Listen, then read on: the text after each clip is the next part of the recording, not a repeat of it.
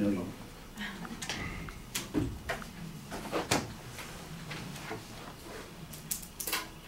Just like to say I'm the only one that dressed up. All the constant. So I'm reminded of a joke. A guy goes to a doctor, and the doctor does a whole bunch of tests on him, and he talks to him, and he says, "Joe, listen, I'm sorry, but it looks like you have this horrible disease, and you've only got about a week to live. By the way, here's your bill." Patient Bob looks at Joe looks at the bill, and he says, "Wow, I can't pay this. I need to pay till next week." The doctor goes, "Okay, I'll give you 2 weeks to that." The accuracy of the prognosis of physicians and terminally ill patients is 80% of the time wrong. Sometimes up to as much as a year.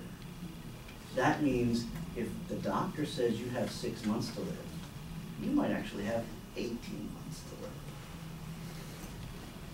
According to the National Institute of Health, my colleague actually touched upon this, misdiagnosis of a terminally ill patient happens 15% of the time.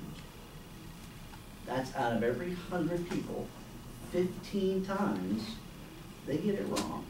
Do they still have a horrible disease? Probably, but it might be treatable.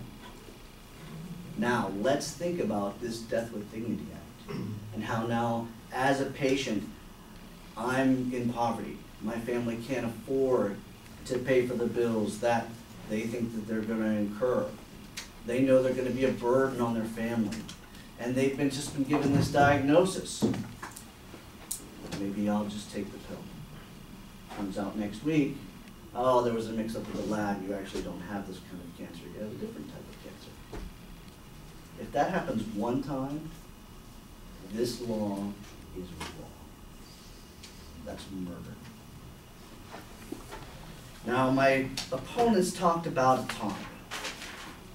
Now, I'd like to think of myself as a fairly eloquent speaker, but this guy said it right, just best. On an Intelligence Squared debate on physician-assisted death, Dr. Daniel Somasi said, "Death obliterates all liberty. Saying that the respect for liberty justifies the obliteration of liberty actually undermines the value of our freedom. As a libertarian, I think that everyone should have a choice. I think you should be able to do whatever you want to do, as long as you don't want to hurt other people. This hurts other people. A doctor's role is to help. First, do no harm.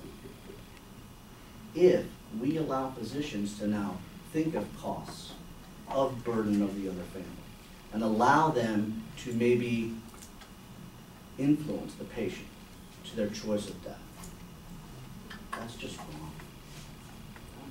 Please join me in opposing this bill.